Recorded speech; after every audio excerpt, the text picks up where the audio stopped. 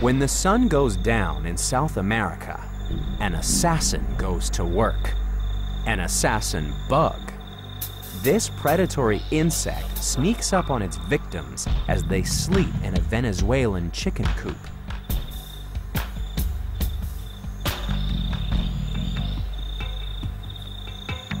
It's an easy meal, except when you choose the only insomniac in the flock.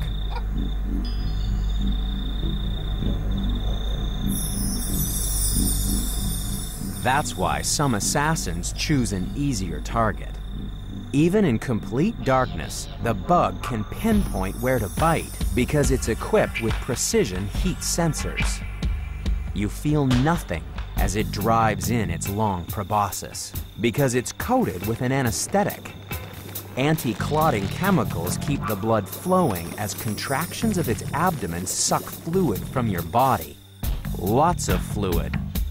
The assassin bug is number 4 in the countdown because it can drink more than 6 times its own body weight in blood. Yet the assassin bug isn't the only secretive bloodsucker in Latin America.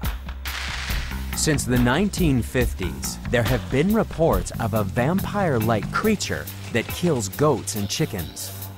Usually there's no evidence of a struggle, just 2 or 3 puncture marks.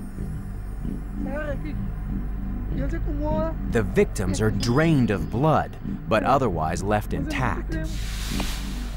The mystery creature was called chupacabra, which literally means goat sucker.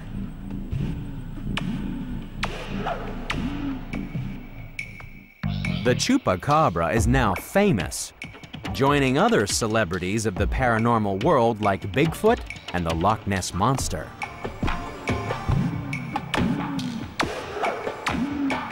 People are fascinated by the mysterious murders, and until there's a convincing explanation for the deaths of so many animals, there will always be believers in the chupacabra. You may think the assassin bug is just too small and too secretive to be scary, but you might have a different opinion if you watched it spend 30 minutes drinking blood from your finger.